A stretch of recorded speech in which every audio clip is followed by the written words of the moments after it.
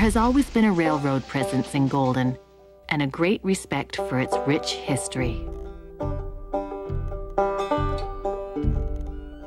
The townspeople always had a bond with nature and the mountains. Many had moved here to be closer to the great outdoors. Golden is where the Swiss guides settled and brought European mountaineering to Canada, and it's really the great home of Swiss guides and European mountaineering in Canada. That was one of my best time, I think, so, because I felt good to be with these famous guys, and they were all different, One was cranky, one was happy, one didn't care much. It was so different individuals, we were always together.